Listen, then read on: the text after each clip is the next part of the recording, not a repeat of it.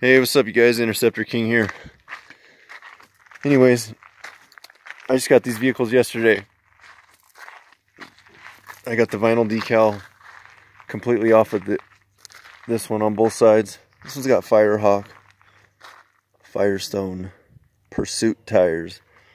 All these tires have a lot of tread. And it's got this nice push bar on the front. It's extremely dirty. I still need to wash this. It's really, really dirty. Probably sat for a couple months since it's been washed.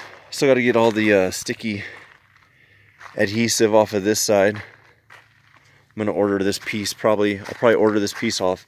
Find one on eBay or something. It's just a plastic piece. It clips right into here. So I'm gonna do that today.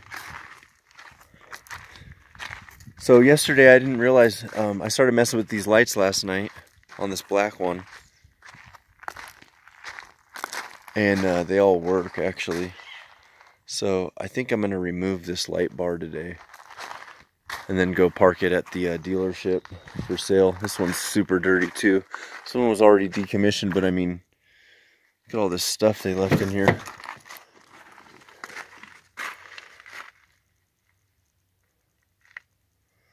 Super dirty. And then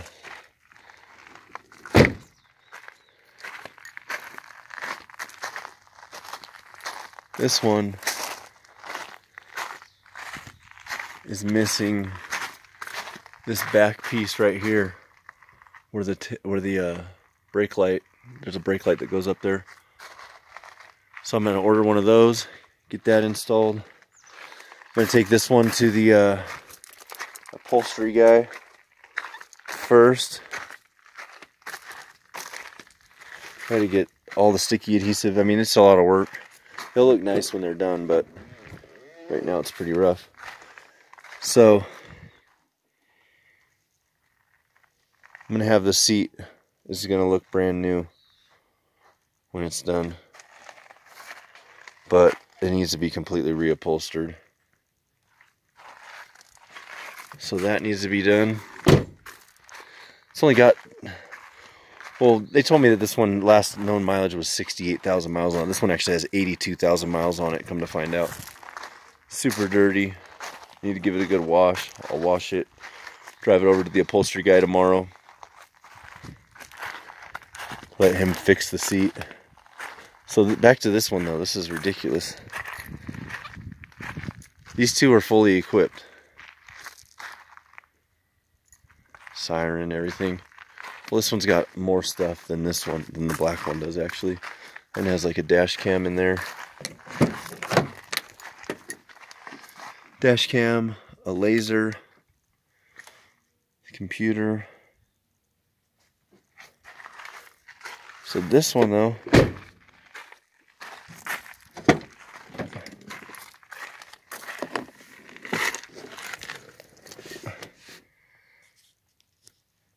start it up real quick.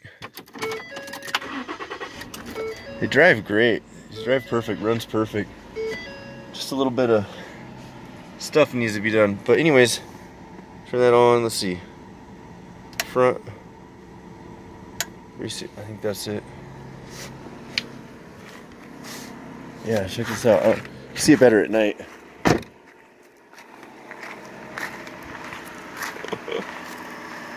That is crazy.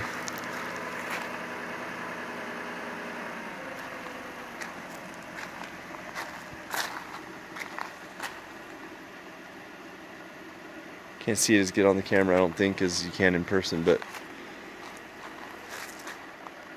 all the lights work.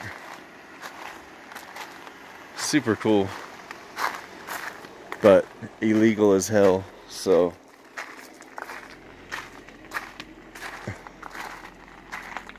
look at that.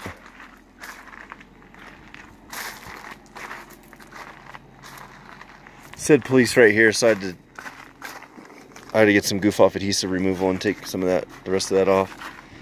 But it said police right there, couldn't have that. It said police on the sides, couldn't have that. I'm gonna get the rest of that adhesive off the side of this today. Clean it up really good, get the light bar off. I'm waiting to hear back from a police department that I've sold vehicles to before. They can have blue and red lights, so hopefully they'll get back to me on Monday. If not, I'll call them first thing tomorrow morning. Maybe I'll wait one more day before I take this light off. It's an Indian reservation, so I'll see if they want to buy it. If they don't, then I'm taking off the light bar and disconnecting all these lights, because not even security companies can have the blue lights or the red lights in the front. So the security companies can have amber LED lights, the amber lights, which are yellow basically. They can have the white lights, and they can have red only in the back. And this has got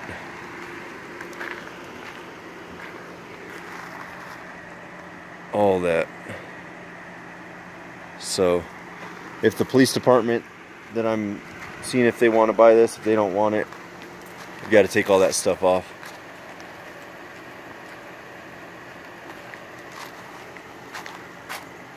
I don't want to drive around with those lights. One time I was driving to Spokane, this was like 15 years ago. There was a guy in the fast lane, and he was doing 5 miles an hour under the speed limit, and every time he wouldn't move over, and every time we went to go around him in the slow lane, he would speed up so that we couldn't go around him. And so after, it was like 18 or 19 miles of him doing that, and I said, just go around him in the slow lane and punch it. I'm not gonna stay behind it. And then so I flipped him off when we went by, and then he called the cops and said that that we were pulling people over. And that car had all the lights disconnected. There were no lights at all on it.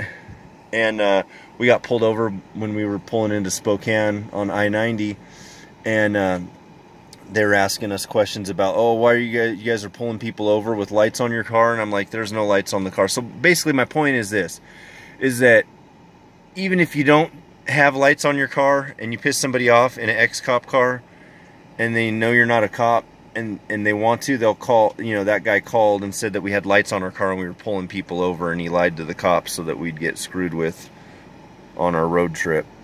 So I couldn't imagine if we actually had lights on the vehicle that worked, even if we didn't use them, you know. So it's just bad news to not to have those lights on your vehicle, and it's, you know, you get in big trouble if you piss somebody off and they say you're doing something that you're not. So it's best to just not have the lights on at all. Not to mention, I don't even know what the deal is if I'm allowed to drive around with the blue and red light bar on there, even if it's disconnected, you know what I mean? You can still see the blue and the red on it. So just to be safe, I'm going to disconnect that stuff before I take this for a drive down to the dealership. It's the Kalispel tribe of Indians that have bought vehicles from me that are over there by Spokane, Washington. But anyways, and then I got, let's see, how does this work? I guess I got to figure it out.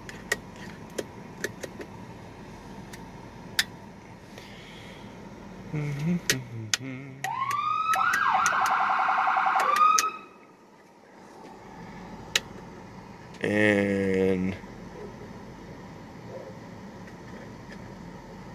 oh, the red, I like that one. So all that stuff works. I'll probably leave that stuff hooked up just because it's funny. But the lights, they're coming off. So this one's got a nice leather or a vinyl cushion back seat. This would be a perfect family car for somebody. It's all-wheel drive. Runs and drives great. 73,623 miles on it. Super cool car.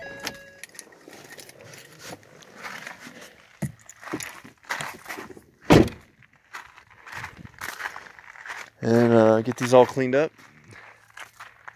Put them up for sale.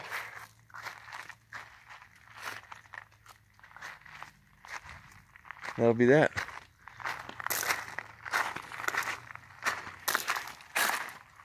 Find anything interesting in there, honey? let's keep all the nuts and bolts and stuff and the washers. Just a protection order against somebody. So I got brand new seats that I got to go pick up. I just got a dozen of them. And once this is cleaned up, seat gets reupholstered.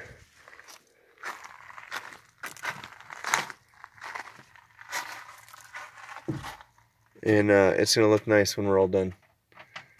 So,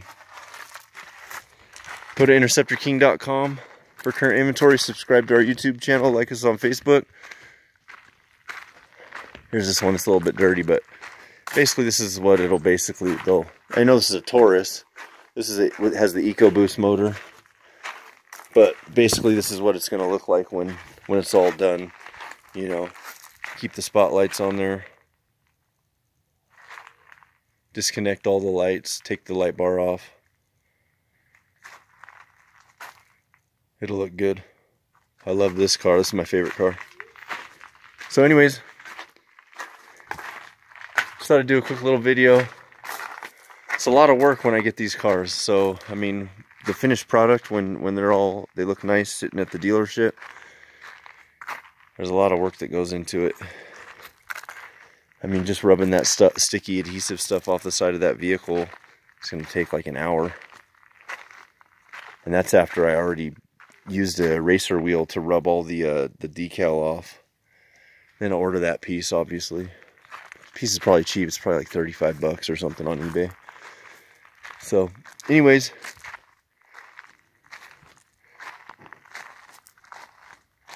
InterceptorKing.com. You guys take it easy.